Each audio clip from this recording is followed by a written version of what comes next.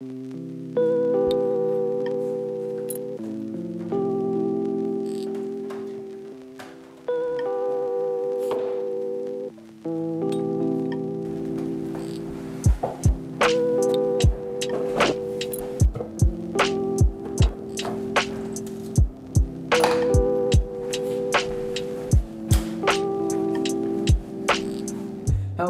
and welcome back to another video. I started with a smoothie today because I ran out of coffee. We've got a few things to do today, and I figured I might as well just take the camera. Today's Thursday, and I think that is the day that I'm going to try to film all my weekly updates. There's going to be an update later in this video. I actually slept through most of the morning. I need to go get a few things done, so I will just bring the camera along, and it's finally time to go get the film developed.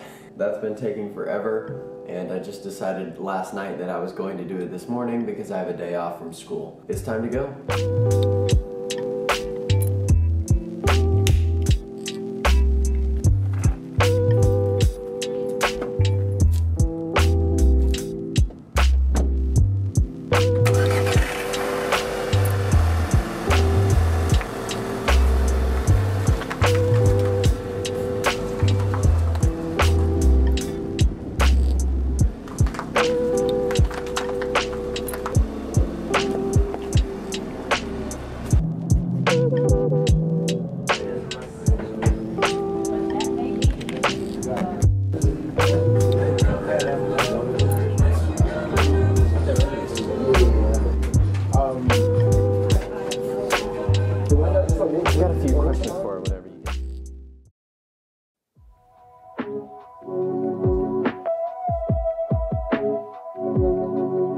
Hello again, I'm back. It's been a while since I filmed a few hours, but I'm back now. So here is the weekly update, and because I explained it last time, I'm just going to get into it. So I believe the first one was creative.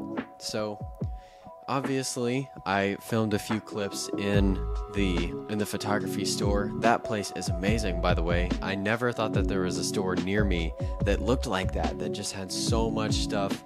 They've got brand new cameras, used cameras, they've got vintage cameras, lenses, a whole bunch of photography stuff, just everything. So I will probably be going back there soon.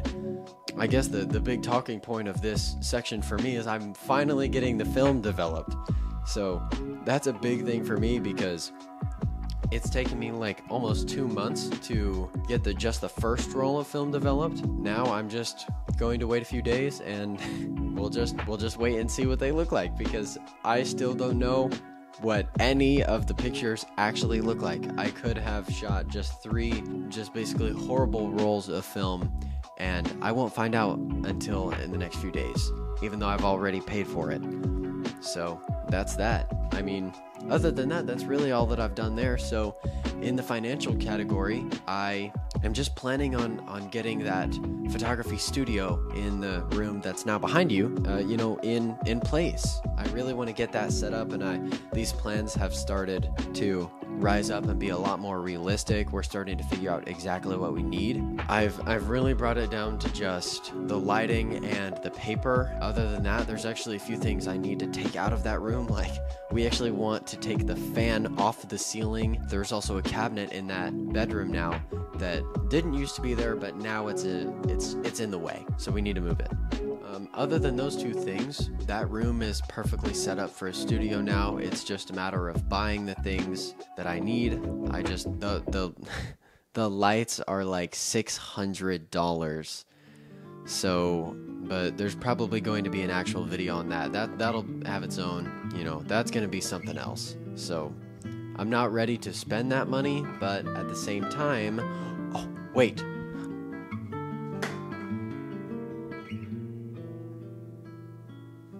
This is the funding for the studio. So if you don't know what this is it's an infrared camera. I actually sold this on eBay. It was my dad's, and he never uses it anymore. It's in like perfect condition. It's sold on eBay for $1,825. All we're waiting for is payment from the buyer. Once that's done, we basically have all the money we need to do exactly what we want to that studio. I think it's going to be perfect. I'm trying to not let my mind go overboard with what I want, but at the same time, we do have room to get good equipment. The other part that I am excited for is, along with the funding, I'm actually thinking of a way I might be able to rent out the studio. It's really not that hard, so I just want to make sure that in the beginning we make this studio as good as possible, and I'm actually thinking that might be a pretty good way for me to make money. Yes, I may still try drop shipping. Along with the renting the studio idea, something else that I've come up with is actually selling my prints, because printing has always been a thing for I don't know how long. And I think it would be cool to sell some of my photos. So actually, to whoever's watching this, please leave a comment down below if you want, or, not even if you want my specific pictures, but if you think that's a good idea. I'd love to hear feedback on that idea. And if you think renting out the studio would be beneficial, I think both of those ideas are fairly good. I'm thinking of selling the photos online and in person on, like places like booths and different craft shows, stuff like that. That's really it for financial. Now we're getting into the lifestyle.